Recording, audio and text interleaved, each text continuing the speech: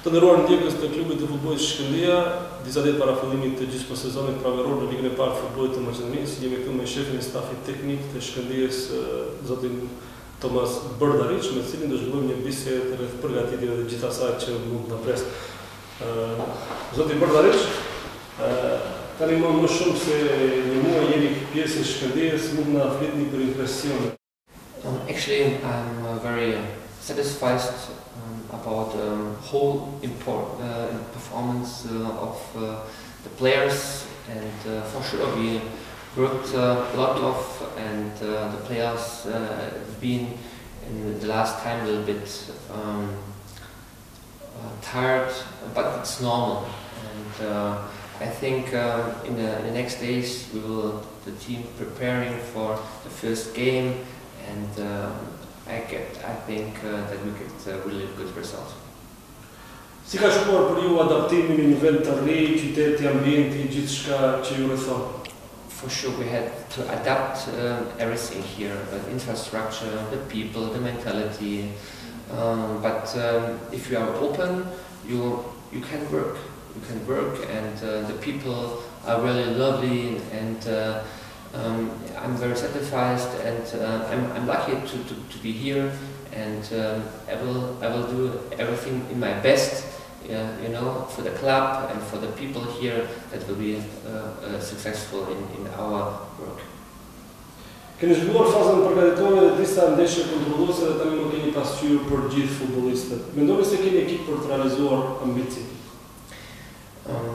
I think we have a team is really good, and to reach our goals, but we need everybody, and in the last time we don't have every players, and in our team we had a little bit a hole, because some players can't play in the last games, and it was not the best preparation. But every other players, they had the solution and the opportunity to play and to show them how they works, and to get pressure to the another players. And some results was really good. The last one was not the best, and we have to learn from them and take solutions for the next games. Kanë ardhur 4 futbollistë si përforcimi me preferencën tuaj, me kërkesën tuaj. Jeni kënaqur me përforcimin? I'm very satisfied about the players, and they're really ambitious and eager, and they work very hard every day, and they show me that we make good decisions, that we took these players for Shkëndija, and I'm convinced that we get with these players our goals. U fol shumë për disfatën me CSKA-n e Sofjes. Mendoni se kjo do të kenë ndikim psiqik për ndeshjet zyrtare tek futbollistët? I think we had a hard preparation time. I think we worked really good, and in the last week we don't had every players on board. We had some injured players. We had in the last time good results against Rostov, against Brdaric, against Termalika, and we had really a good preparation time. And the last game, I know it was annoying for everybody else, but we have to show in front, and I think we have big goals, and we have to be clear, and we don't have to show on one result. We know it was not good, our performance, but in future I think if we will very diligent, then we will reach our goals for 100%. Çfarë mund presim për ndeshjen e parë zyrtare me Sileksin? Është ekipi juaj i gatshëm për të nisur luftën për titull?